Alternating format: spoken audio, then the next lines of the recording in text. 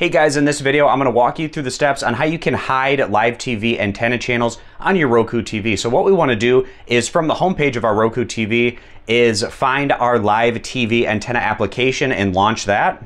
Once we're in our live TV channels, what we wanna do at this point is click on the star asterisk button on our Roku remote. And then that opens us up to our TV settings where we wanna go down and click OK on manage channels.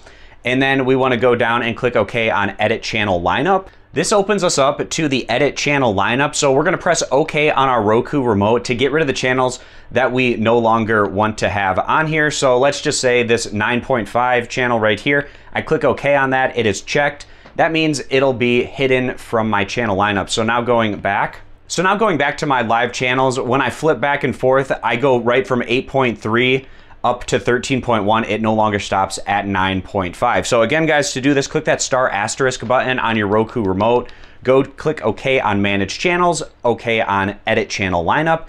And to hide a channel, just click OK, get a little check in the box there, and that will make it so that when you're going through your antenna live TV channels, it will no longer show up. And of course, if you want to get it back into your channel lineup, you come back to this lineup page, click OK to uncheck the box, and then these channels will show back up again. So I hope this video was helpful walking you through the steps on how you can hide or remove channels from your live TV antenna channel lineup. I appreciate you guys stopping by. Consider subscribing to the YouTube channel, and I'll see you back here next time.